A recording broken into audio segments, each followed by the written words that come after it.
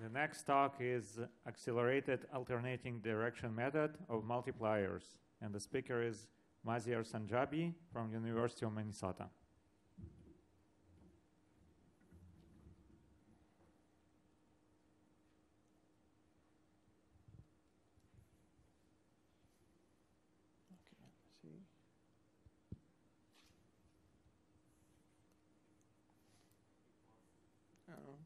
Does it?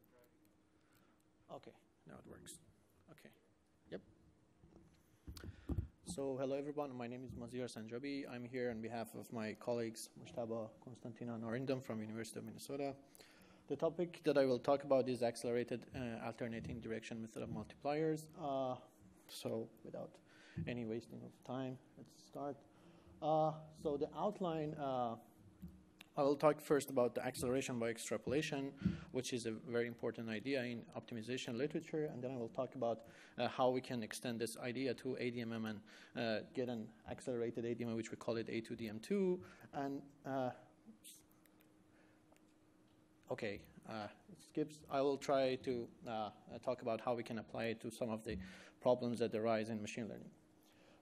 So why acceleration is important? The main reason is that at least in the literature or in the history, the main reason was that the gradient methods that are used often, they're simple, but they're slow. And they are not order optimal, meaning that they are order 1 over k. So one way to go about making them faster is to use Newton methods, which are second-order methods. But they're difficult to implement because you have to have the information about Hessian. You have to invert the Hessian in each step. And this is costly and also numerically unstable when the Hessian is ill-posed, so ill-conditioned. One way to go about it is, the idea is that how can we make the first-order methods or gradient methods faster without adding too much complexity to the problem? So the extrapolation comes in here. So, come on. Nope. Skips. So it's, oh, now we are on 4. Okay. So Nestrov's idea for extrapolation is one of the most successful ideas in this area. So what he does is that in each step of a gradient method, instead of doing a pure gradient update, you first extrapolate the point to the next point, which is extrapolated point, the point y here. And then you compute the gradient at this point and then update based on this gradient, instead of updating based on the original point. So by using some specific step size rule, which is given by him, you can show that you will converge with order of 1 over k squared in the case of the smooth unconstrained problems. This is one of the most influential ideas in accelerating methods. So now, how does it work with the ADMM, which is totally different with the first order methods? So first, I have to talk about the ADMM. Oh, come on. Sorry about that. We're skipping one of the slides. It's going to 6 instead of 5. Come on. Is there any fix for this? Oh. Okay. So what is ADMM? Alternating Direction Method of Multipliers is designed to solve this kind of problem. Basically, it's trying to minimize if an objective which is decoupled based on 2 variables, but the variables are coupled with a linear constraint which is given here. So these kinds of problems are tricky to solve in practice, but ADMM can solve these kinds of problems. How can it solve it? It tries to form an augmented Lagrangian function, which is by introducing a Lagrangian variable for this kind of constraint and an augmented term at the end. So after introducing this, it does a Gauss-Seidel type of update. So it fixes 2 of the variables, update the other one, and it goes through and through. So the most important update in the ADMM is this part of the update, which is the dual update. So if you look at the dual update, it's very simple. It looks at the previous x and y, and it tries to somehow reduce the effect of penalize you by looking at how much you violate the constraint, which is this constraint here. Okay. So let's see how it's related to the first order methods. Okay. So if you look at the dual problem of the original problem that we're trying to solve, the dual problem is maximizing over lambda of a dual function. The dual function itself is a minimization over x and y of a penalized version of the function. So if you take a look at this dual function, the subgradient or gradient of this function with respect to lambda, if you know the optimizer of x and y with the specific lambda, it will be of this form, which is very similar to this, to what we had,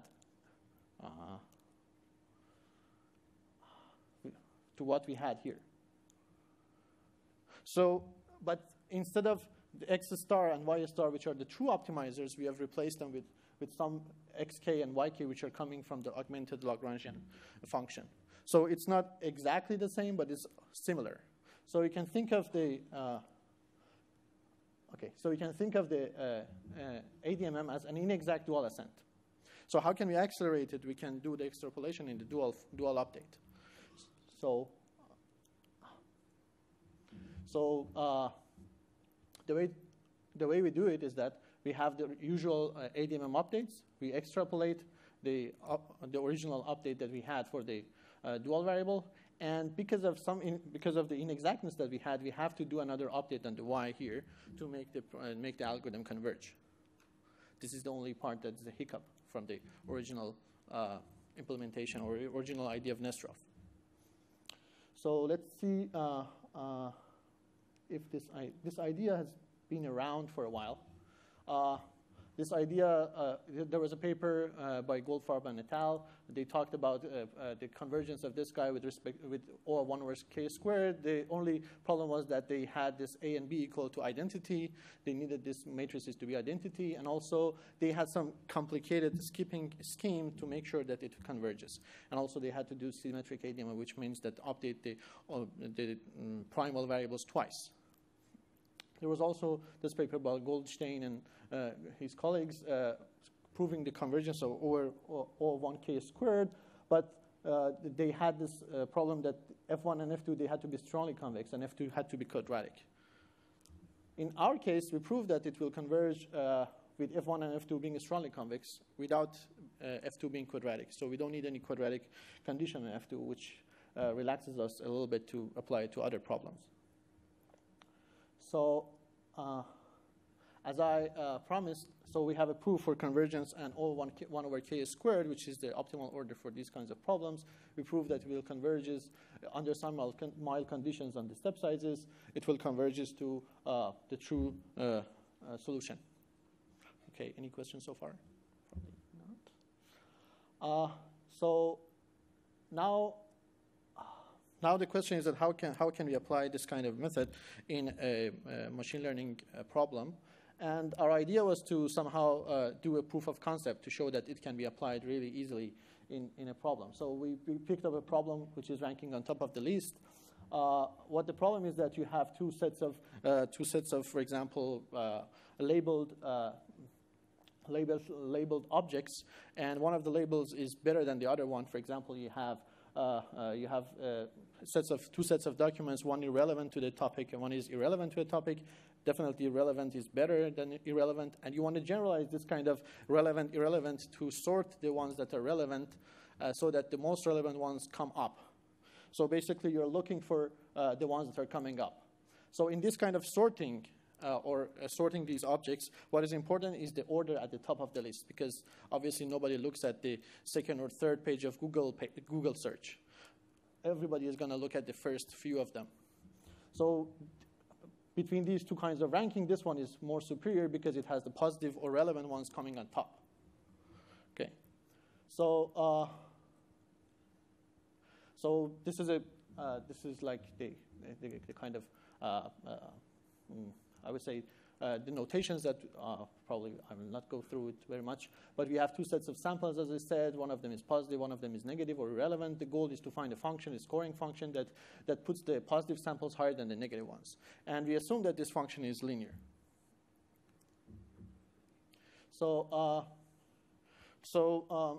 the way to formulate this problem is that to look at the positive samples that are coming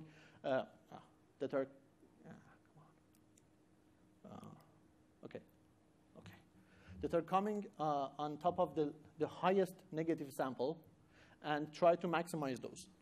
So we look at the positive samples and we try to maximize the positive samples that are coming on top of the highest negative sample. This is a formulation that is given by Lee and et al. In this paper in, I think, NIPS of 2014. Obviously, you have this loss function. We cannot track this loss function because of this indicator function. Relax it to a surrogate function, L. In their case, they chose this surrogate function, which is a quadratic function, which is a truncated quadratic function. We'll try to stick with this. So you can see we have in this formulation, there is a loss function, there is a regularizer to control the complexity, but you don't see any constraints or linear constraints. You don't see any decoupled objectives. So you'll say, okay, how can we apply ADMM here? And the answer is that you have to massage the problem a little bit. You cannot apply ADMM just by looking at this problem in this way.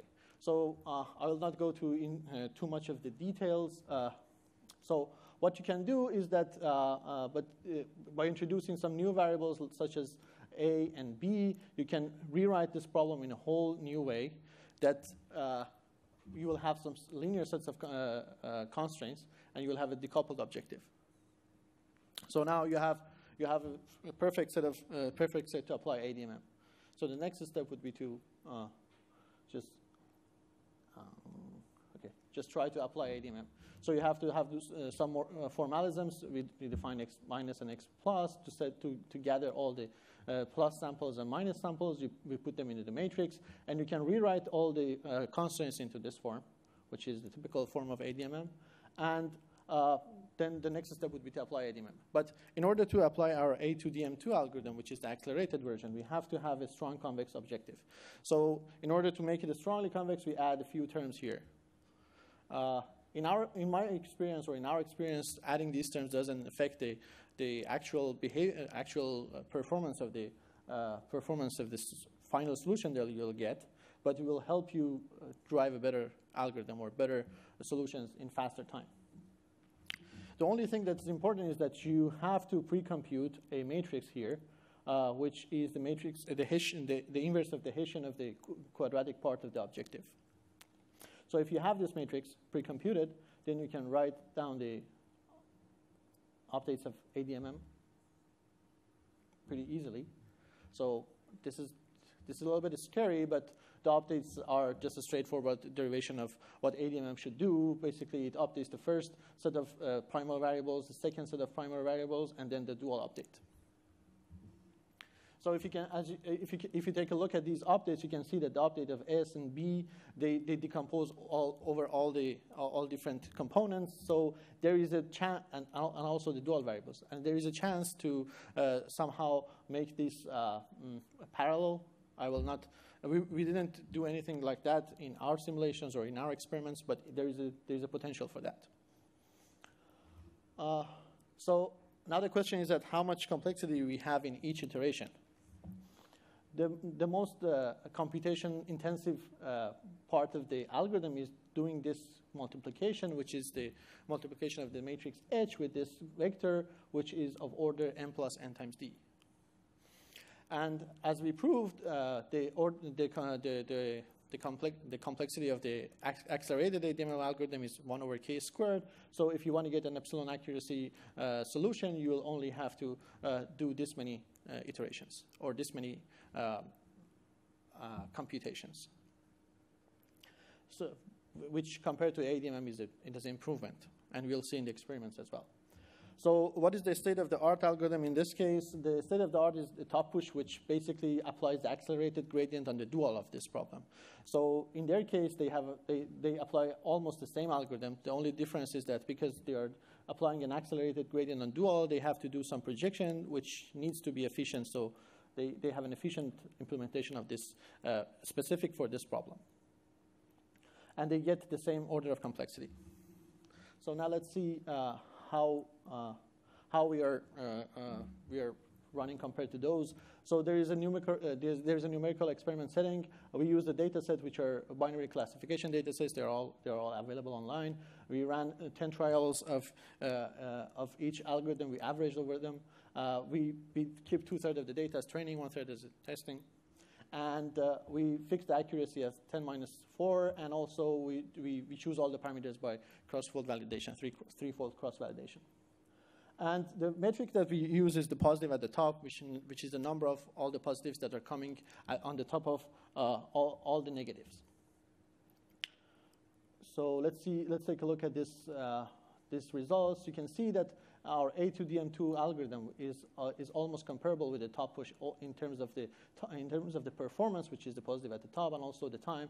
In some cases, it can outperform the top push, and also in terms of the performance, it's almost the same.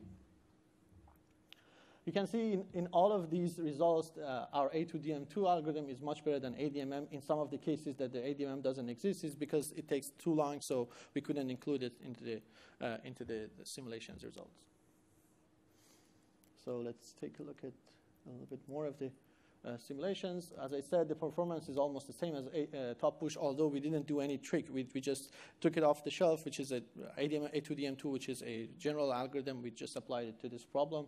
It outperforms ADMM for the same problem, and there is no significant performance drop due to the added terms. If you look at these two, the red one is the ADMM, and the black one is the A2DM2. As you can see, there is a little difference in terms of the objective, but in terms of the positive at the top, there is no difference. You can see that the ADMM variants, they usually converge very fast compared to the top push. And in terms of the residuals, you can see that the A2DM2, it will beat the ADMM in terms of the residuals. And if you look at the ROC curves, you can see that on the top of the list, they're almost the same. All the algorithms, they have almost the same performance. One more slide to summarize what we did. I talked about extrapolation for acceleration and how to generalize this one for the ADMM, which is not the first order method. In essence, we talked about the theoretical convergence rate for the strongly convex case, and we talked about an application to prove the concept and applying it to a real machine learning algorithm, and also problem. And also there are some further directions we have to work on, which is acceleration for inexact ADMM, which has a better, computationally, it should be better than the ADMM itself. So with this, and there is this list of the papers that are referenced, and come on. Okay, there was a thank you.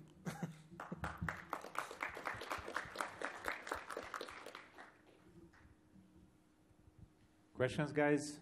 Have a minute? Oh.